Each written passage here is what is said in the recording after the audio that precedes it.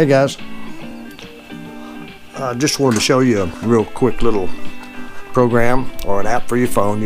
I've got it on a monitor here that I use for checking the wind speeds and direction before I go fishing on the coast. As you can see, it's windfinder.com, and I've got it. Let's zoom in down here on Lake Charles. And I've got a couple of places marked here. That's being Cameron, Louisiana, and there's the Gulf of Mexico right down here. And right here is Calcasieu Pass.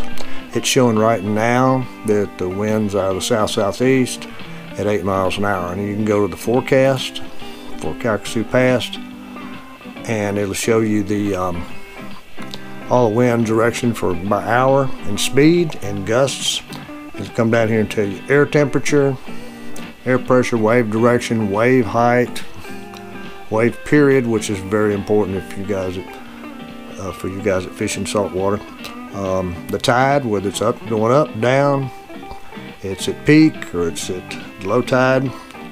The tide height in feet, and of course, and then it tells you the wind speed and gusts in the forecast section. Then you can come up here and go to report.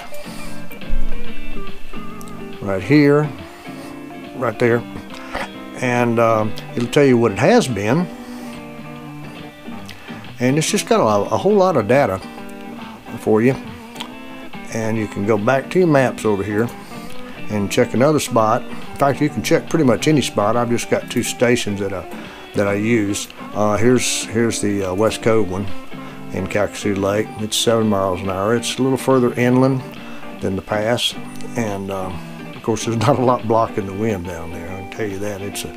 It's flat, and then you can just find a place on the lake. Let's say I just want to fish right here at a long point. You know, I just clicked right there, and right now it's 6 miles an hour, and it's wind directions out of south-southeast, 167 degrees.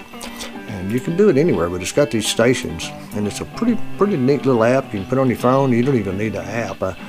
You can just use your browser and go to windfinder.com, and it'll even do it on inland lakes too. Let me come back. Let me zoom out a little bit past Lake Charles. Let's go up to Toledo Bend Reservoir, which is right here. And right now at this particular location, it's 6 miles an hour. Wind direction, look at it, it's out of the south here, which is a little. And you know, this is, like it says, it's good for kite surfers, wind surfers, sailors. And I think it goes all the way into the interior United States. It's fairly accurate. It's found a lake over here near Dallas. Let's try Lake Fork here. See what we have on Fork. I guess that's Fork. Let's see what's going on right there. 9 miles an hour. Now south-southeast. Lake Tawakoni, 10 miles an hour. Kind of windy up north. And stay down on the coast where we belong, don't we? Anyway, it's a good little app, good little program. It's a great little website. And I mean, you can even give. Let me show you something else. Hang on, let me zoom back out. Let's go to Houston, go to Galveston. I'll tell you what. Let's go to Port Aransas. I like to fish down here too. Port Aransas right here. Now watch this. I can come over here on the right. I don't know if you can see that, if my camera's picking that up or not.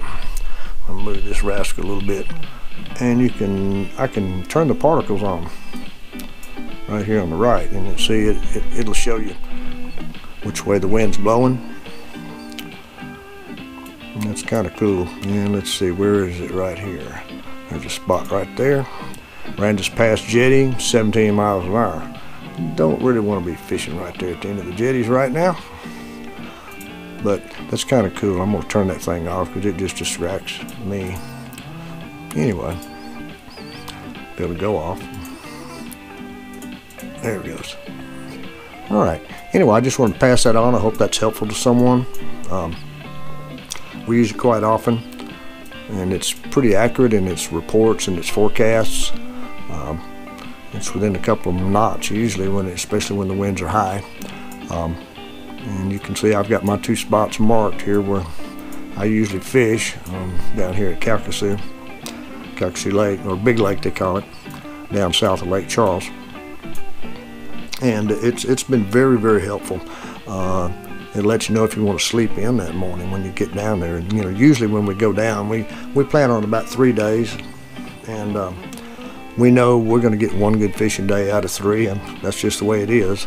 I don't like it any more than anybody else likes it, but that's pretty much the way it is. So this has been a very helpful tool and kind of help us plan our stuff, our trips a little better.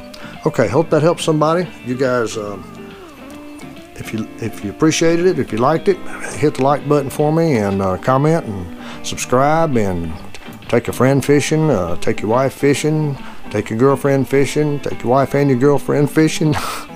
Maybe not. Okay. And above all, take a child fishing. I'd rather have them. I know we'd all rather have our kids fishing than doing some of the things that they do these days. And keep tight lines. Till next time. Thanks. Blues Man out.